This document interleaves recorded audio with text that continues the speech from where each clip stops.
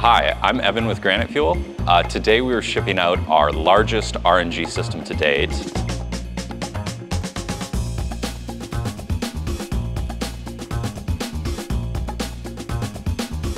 It's going to a site in Kansas.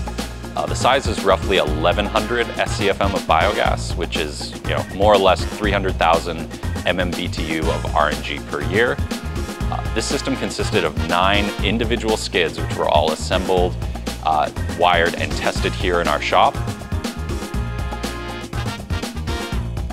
It included everything from the outlet of the digester up to the injection point in the pipeline. So we had H2S removal, gas boosting, gas drying, a feed compression system, our 3-stage membrane system. And for this project, we also included our O2 removal system, which was specifically designed for dairy projects in mind. So this site, they had a pipeline specification of 5 parts per million oxygen that we had to meet.